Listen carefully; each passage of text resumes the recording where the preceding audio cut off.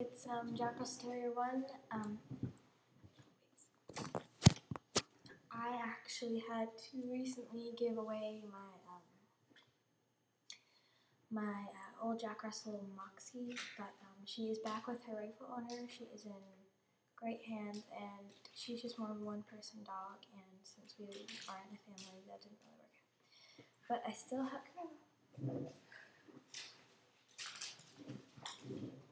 have this little guy. He's very small for a Jack Russell. He's about 16 pounds, but he's very short and very nice. And he's part Australian, so he's a little bit different for Jack Russells.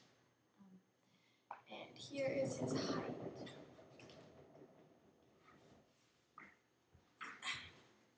Okay, there.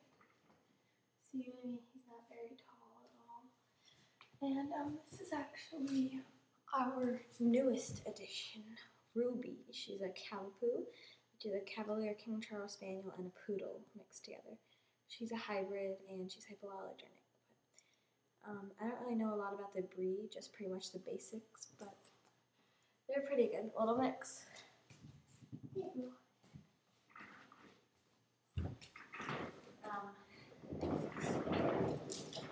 Yep, so if you have any videos or any questions about the Jack Russell Terrier breed or any dog in general, you can just shoot me a message or an email. Thanks again for watching, and please subscribe.